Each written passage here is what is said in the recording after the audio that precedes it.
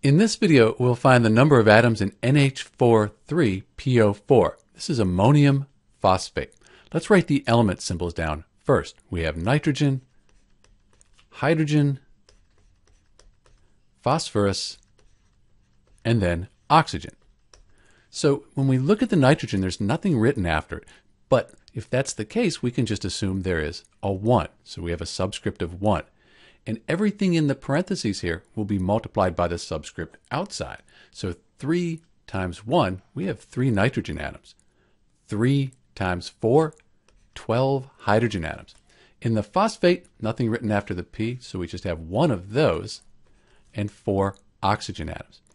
If we wanted to know the total number of atoms in NH4,3PO4, this ammonium phosphate, we just add all these up. So 4 plus 1 is 5, plus 12, 17, plus 3, 20 atoms in ammonium carbonate.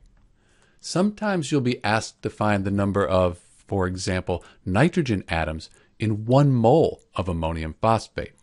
To do that, we just multiply the number of nitrogen atoms by Avogadro's number.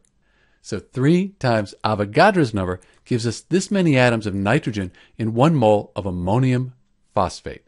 This is Dr. B with the number of atoms in NH4,3PO4, ammonium phosphate. Thanks for watching.